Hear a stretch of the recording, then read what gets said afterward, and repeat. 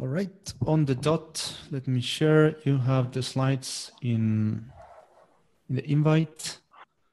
Can everybody hear me? You're fine.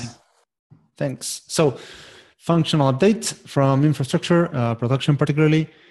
So in last week, we built a streaming backup solution with Wally. This came after the outage. We basically decided to have a almost zero loss. I think it's every minute we push the wall segments into S3 and Azure and Azure object storage, which means that we can actually restore the database to any point in time. It's been working for a month almost. And it's working really well. It's great, actually. We also moved all the front-end and back-end fleet to the ARM environment. ARM is Azure Resource Management. It's basically a new, we were using the classic environment, which was the old one. They have the new one. This is kind of the same thing that AWS did some time ago. And we use the opportunity to split API, Web, Git, and Scikit-Learn to different machines, to different set of machines. This enabled us to basically downsize a lot of the hosts. Instead of 20 hosts that are exactly the same, there are many more hosts, but they're much, much cheaper, and that actually reduced the bill. We also removed the legacy original NFS backend 4. It's gone. It was 48 devices, and it was basically wasting money. We also built a continuous delivery system for development boxes using Terraform. It's basically, so if you want a development box, you just need to send a merge request. It gets merged into master, and the box is going to pop up. That's it. That gets us out of the business of actually delivering provisioning these kind of boxes. We also enabled Postgres load balancing in production last week. It's working. It's actually quite interesting. You can see how the load changes, and it's making the database much more resilient. But we still have some challenges there, but it's actually working better. And we also moved all the Prometheus and Elk monitoring to the new ARM environment too. That was part of the fleet to ARM process that we started doing. We use this opportunity also for another thing, which is challenges, right? Scale. We're basically in unexplored territories for what we were doing. We need to upscale Prometheus from 7 gigs of RAM to 30 gigs of RAM because it was basically dropping metrics on the floor. It was just not capable to keep up. We're also hitting I/O limits on the database. This means that every now and then the database is basically performing a checkpoint flush to disk, and it blocks because it just can't keep up. We're just getting more data and more and more. And mirrors are also being a problem right now. They're performed once per day to reduce the pressure. Else, they were basically hammering the file system all the time. There's an ongoing effort on this from the development side because we are going to be changing the way it works, but that's going to happen in 9.1 or 2, if I remember correctly.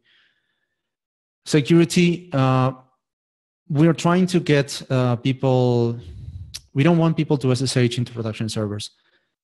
We raised this issue up and we got a lot of pushback from a lot of teams because basically they need to SSH in to run Rails console to do their work. That's fine, but it is actually a problem of tooling. We don't have the right tooling to actually enable people to do their work, and it's showing.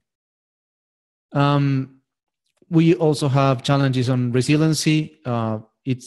So the moment when we changed the fleet for ARM, we released a lot of power on the front end, and the back end started struggling. That's when we hit the I/O limit on the database. Yesterday, it seemed to be a Git push that was taking us down. We still don't really know because there's a lack of observability. So we're being impacted that way. So we have quite a set of challenges ahead. And in the next week, we expect to have the streaming backup for all the databases that we have right now. Their version gitlab.com, for example, and some other sites that we own that they're not actually, they are being backed up with snapshots, but we don't have enough site backup. We would also like to have a backup for files. That is going to be a long one because we have basically a lot of data. It's going to take a while, but we would like to at least have that ongoing. We also want to remove the legacy file storage one, which is one of the first hosts we had for shared files, for example, logs or artifacts, etc. I think we have something like 20 terabytes of artifacts now, which is a lot. We want to drop this server to replace it with cheaper hosts and more of them. We want to move to Vault instead of Chef Vault, basically because Chef Vault does not scale with the amount of people we have around and the amount of hosts and secrets we have around. And it's getting really challenging to actually use it. We would like to start using service discovery and real-time configuration for the fleet. We're going to need this to start using things like review apps for staging. We will basically need to have a way of dynamically manage the fleet, not so rigid as it is with Chef right now. We would like to start building VMs and container image with Chef Solo, which means use our own Chef configuration to actually trigger these VM and container images built. We will do that for review apps, and afterwards we will use that for production, separating what's pets from cattle. Pets being the machines that are around, the ones that we adopt, for example, NFS servers, and cattle, everything else that is basically ephemeral. For example, front-end machines like web workers or Sidekiq, etc. We will like to move deployments out of the terminal into Marvin to start doing deployments with ChatOps. We took the first steps that way by starting using Chef push jobs, and it's working well so far. The next thing we want to do is basically get that out of the terminal so people don't need to SSH anymore into production to perform a deploy. And finally, we would like to have multiple replicas to do load balancing across all of them. Right now, we have just one replica and one primary. We would like to have at least 2 replicas. That's ongoing. That should be soon enough. But I don't know if we will have more of them. We need to basically discuss that. And finally, any questions? I will stop sharing now and we'll check the chat.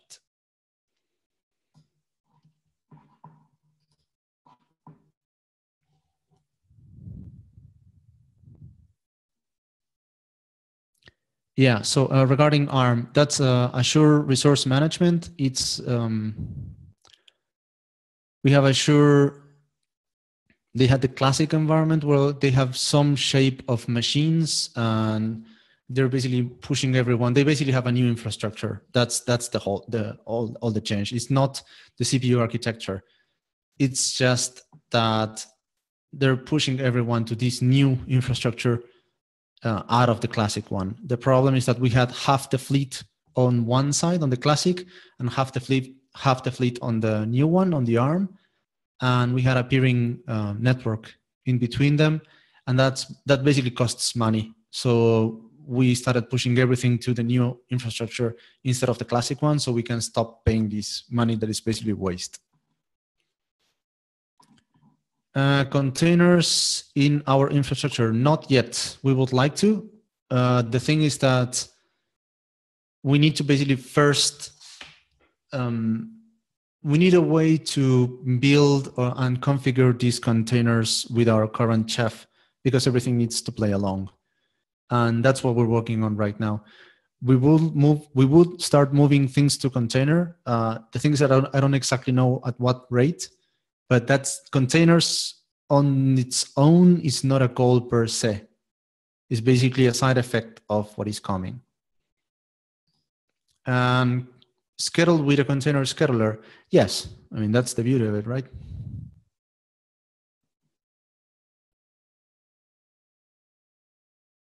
Any more questions? Yep. Pablo, you said that one push can take us down, but you're talking about parallel Git pushes, right? You're not talking about a single instant pushing. The problem is that we have an observability problem there. We don't really know exactly. What we do know is that there was a huge spike in writes in the NFS server, and it basically clogged the NFS server, and then we went down because across the fleet everything was waiting on IO. The problem is that we don't exactly know because we don't have good enough metrics there to understand where that came from. So we need to first understand exactly where is it coming from. There's a discussion with Gitaly, with the Gitaly team, to have some form. So same thing that Bitbucket did, where they were rate limiting, so to speak, the Git access. We will probably need to do something similar to avoid some people to basically push a lot of data at once. The problem when you do a Git SSH push is that you're going to start as a process and you're going to shovel a lot of data at once. Depending on your connection speed, it may basically use all the available IOPS. That's how it looks like. The problem is that we don't know for sure that that's the case. Okay.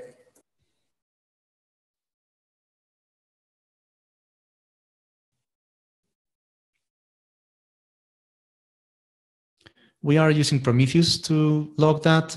The issue, Joshua, with this is that Prometheus gives us the rate and the bandwidth used. We already have that, but we cannot identify which repo with Prometheus with the way it is. So it looks like we need something else there. I think I went an issue for that yesterday. We could basically go back to that one.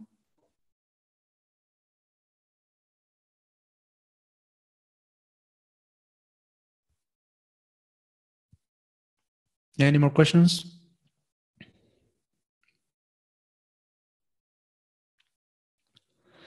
Yes, Brian, GitLab Shell and Gitaly. It's basically, I think that we're gonna, in a short term, we're gonna be replacing the Git part of GitLab Shell for a Gitaly client. So maybe that's the place to do it.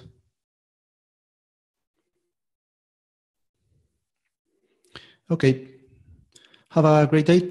Oh, hold on, Jim. Yes, we're using GitLab to manage Chef. We use the dev environment for that. Just in case GitLab.com goes down, we can still recover it with the dev one. Bulkheads, basically.